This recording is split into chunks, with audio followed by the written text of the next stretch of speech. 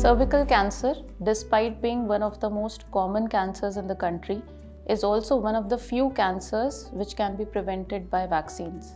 So here are a few things that you must know about cervical cancer. In most cases of cervical cancer, the root cause is exposure to a virus called human papillomavirus. This virus is mostly transmitted by sexual route, and for majority of us, our immune system is able to take care of it.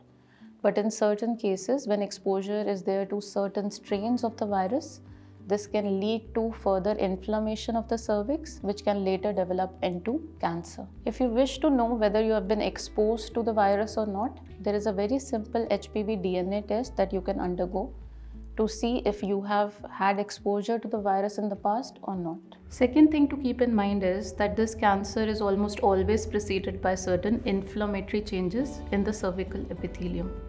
These changes can be easily evaluated and detected by a simple test called pap smear test. So if you are a woman who's sexually active, you should start getting your pap smear test done regularly by your gynecologist once at least in 2 to 3 years. Currently, there are 2 vaccines which are approved for use against HPV virus in the country. Both these vaccines can be given as early as 9 to 11 years of age in young girls and protect from certain strains of the virus that are known to be associated with cervical cancer. So if you are a parent of an adolescent girl, do approach your pediatrician to see if your daughter is eligible to receive this vaccine.